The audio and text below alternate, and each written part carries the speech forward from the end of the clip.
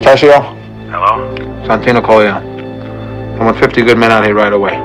50 Good Men, the deleted scene of The Godfather, is an iconic scene. Now what we're going to go through is going to break down a cut scene within The Godfather that was deleted. It's got all the drama, tension and suspense that you'd see from The Godfather series.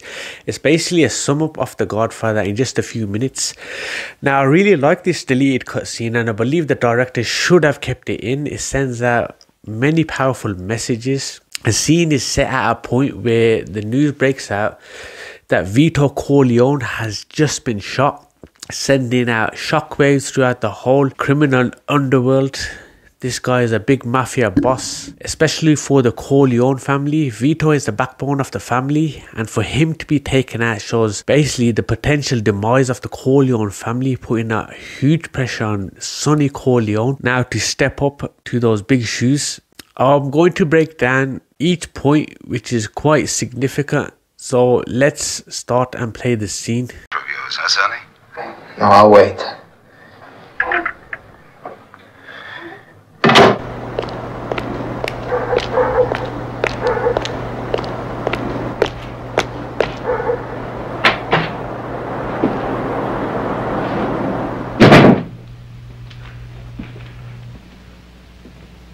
Ma?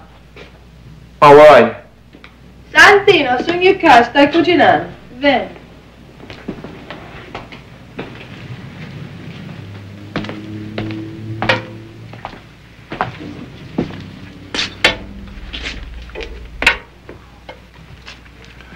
I just got a phone call and Pop's been hurting. I don't know how bad. Santo, hanno ammazzato tua padre.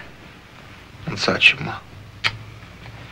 So what we see here is Sonny go to tell his mother the news. There is some opinion that can be seen as though Sonny is getting his mother to console him, likely into when a child plays outside and hurts themselves and gets their mothers to kiss them and tell them everything is okay. But again, this is just opinion. Let's move on to the next part of the clip.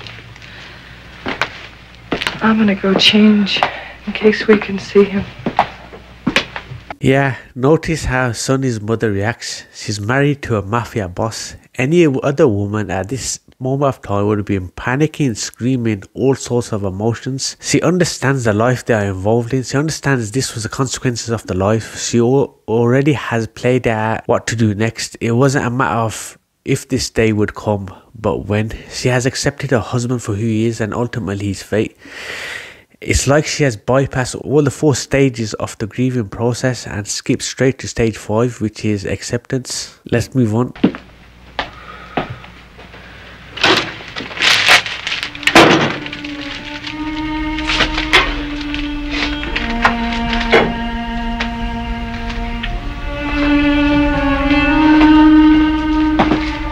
This is interesting. Sonny grabs food not because he's hungry, but because he's seeking comfort. Like when people eat excessively, drink alcohol or smoke drugs as a means to escape reality. We also see a little bit of anger creeping in, and we all know Sonny has a hot temper, which is in some bearing and responsibility leading to his ultimate fate.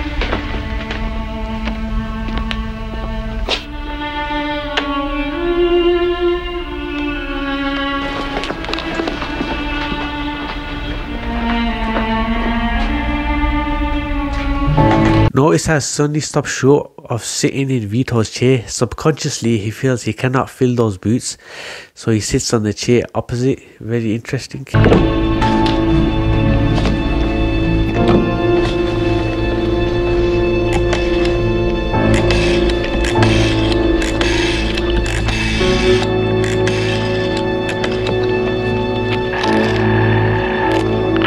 Casio? Hello? Santino Corleone. I want 50 good men out here right away. I heard you, Sonny, but what about Clemenza's regime? No, I don't want to use Clemenza's people right now, all right? All right. All right. Notice how Sonny refuses to use Clemenza's regime. He has an instinct that Paulie had something to do with his father's hit by calling in sick. As Paulie is a soldier of Clemenza, Sonny has suspicions that the order may have come from Clemenza. We later find out that it was Paulie that was a sole traitor, not Clemenza. And also, in later scenes, Sonny requests Clemenza to whack Paulie. You have to give Sonny credit here for being bold.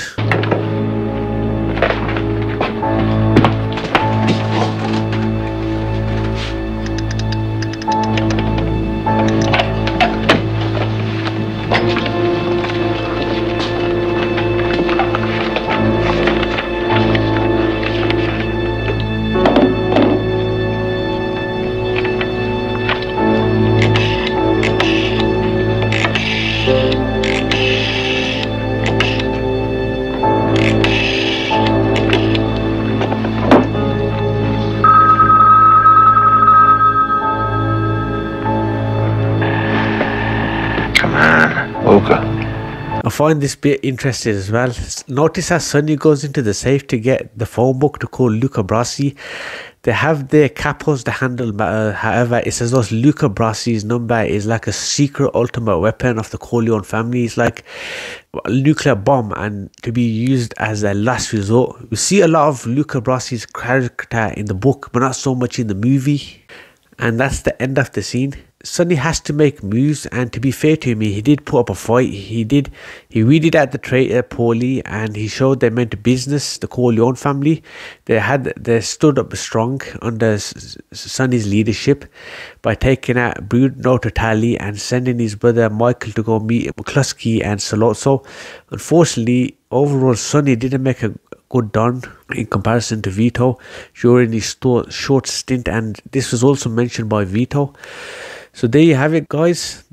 My reaction to the 50 Good Men deleted cutscene. What did you think? Did you think this scene should have been kept in The Godfather? Let me know what your thoughts are below. If you like this video today, I'd really appreciate it if you subscribe to our YouTube channel, hit the bell notification, and I'll see you in the next one.